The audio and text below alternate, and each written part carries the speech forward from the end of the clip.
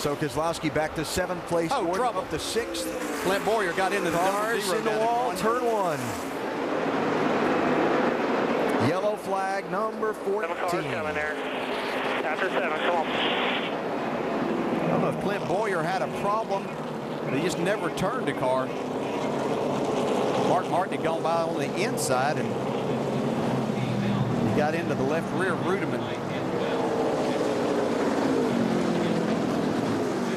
And the free pass on this caution is going to go to Marcus Ambrose. Killed.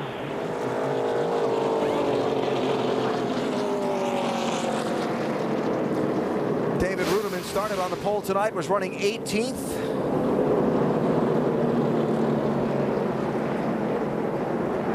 Yeah, Bowyer kind of locked up the brakes. He was trying to stay off of them, get off of him. If that just makes the car go to the right, and looked like he got him extremely loose down in there, and the double zero just happened to be at him.